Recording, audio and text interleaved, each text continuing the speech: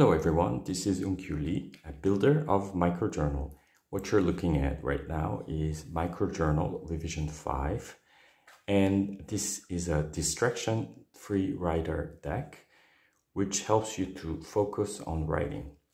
And this is a portable device, so when you turn it on, it will run with a battery. So the point of Micro Journal Rev.5 is that you can use any keyboard that you want using this USB interface. So you would connect a keyboard to this USB port. That keyboard will be used to write on this device. So we're going to go through some of the keyboard examples and see how it types.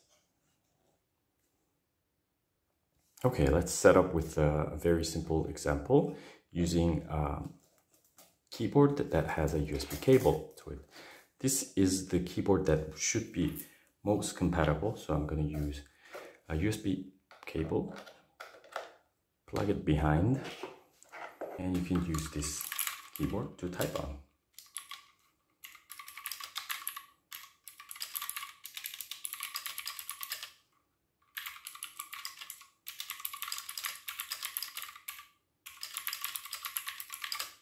Okay, so usually if the keyboard does not have anything else than just the keyboard and the cable, then it should work.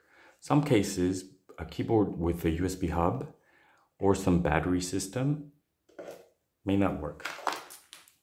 All right, let's move on to the next example. My favorite configuration is to use a keyboard like this. This is a wireless keyboard that has a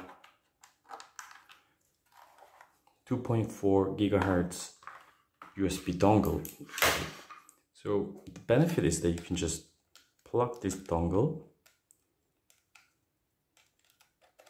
to the device, and now you have a wireless setup. So this will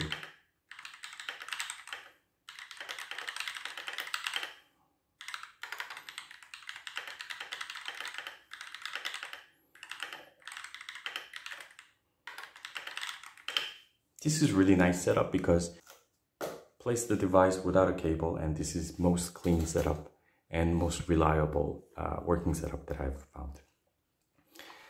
And lastly, to connect to a Bluetooth low energy keyboard. So it's called BLE keyboard, and it will not work with a classic Bluetooth, but it will work with a Bluetooth 5 and above. So this will be the another wireless setup that you can do.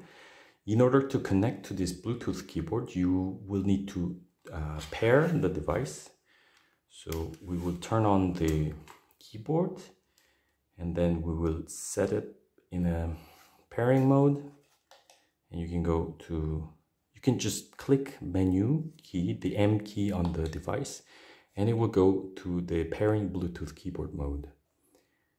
Find the keyboard, and once it finds the keyboard, it's called Pebble K3, and once you click another time menu, it will pair and then it will reboot.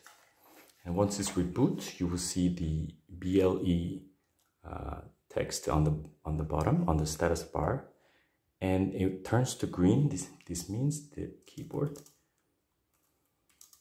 is connected.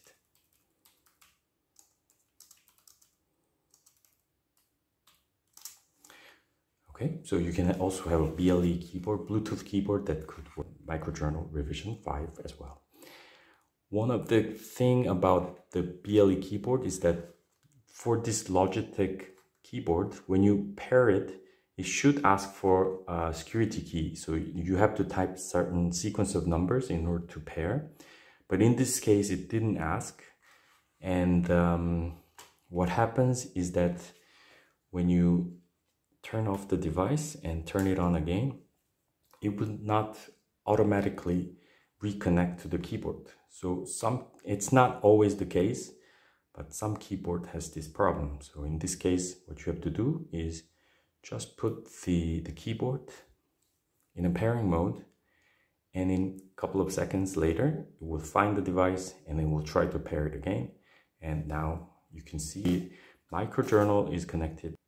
Usually using BLE keyboard, you should be very easy to pair. You don't have to go through this pairing process every time. It will automatically connect. So once you have written your text, the way to send the text to the PC can be very simple. So there is an SD card that is located here. You can pull it out and then plug it into your PC, and there will be a text file. Or you can send this text via Google Drive. So there will be a Wi-Fi setup that you have to do. But once the Wi-Fi is set up, you can press sync and the text will be sent to Google Drive. So we will try to search for Wi-Fi and it will connect to the Wi-Fi and it will send the text. And you will see the text that has came to the Google Drive. I'll show it to you just a second. All right, once the sync is complete, you can open your Google Drive from your phone or your PC, and the latest file would come in a text format and such. Okay, so this is the basic features of Micro Journal Rev.5, and there are much more to it. And there are a lot of personalization features are available, such as you can change the background color, font color, and so on.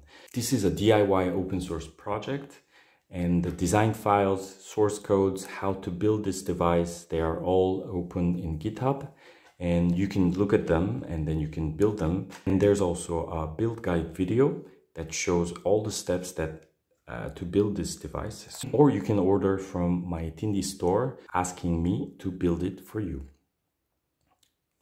All right, thank you very much and enjoy. Bye bye.